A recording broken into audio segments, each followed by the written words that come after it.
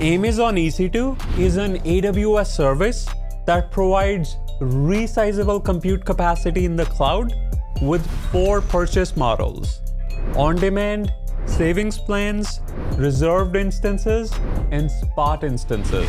Hi guys, this is Abi from GokceDB, and in this video, you're going to learn 7 things about Amazon EC2 pricing and capacity optimization in AWS.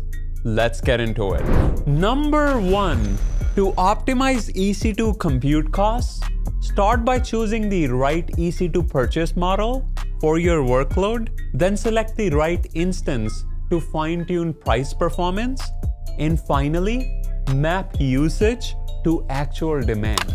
Number 2, you can take advantage of unused EC2 capacity for up to 90% off of on-demand pricing with EC2 spot instances. Spot instances are a good fit for fault-tolerant and stateless applications such as containers, machine learning, and more.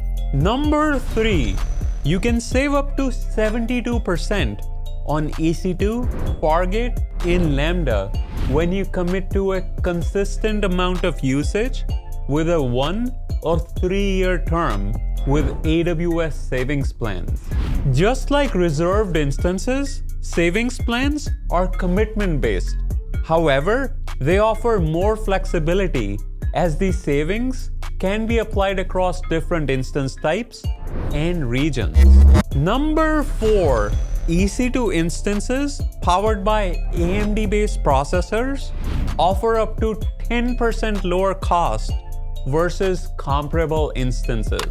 Number 5, EC2 instances powered by AWS Graviton2 processors deliver up to 20% lower cost when compared to x86 instances. Number 6, with EC2 Auto Scaling, you can improve application resiliency by automatically adding or removing EC2 instances and by mixing multiple purchase options and instance types. Number 7, AWS Compute Optimizer recommends instances that balance performance and cost for running workloads. By using the right sizing recommendations, you can save up to 25% on EC2 costs. Last but not the least, number 8, AWS Cost Explorer identifies underutilized EC2 instances that may be downsized within the same instance family.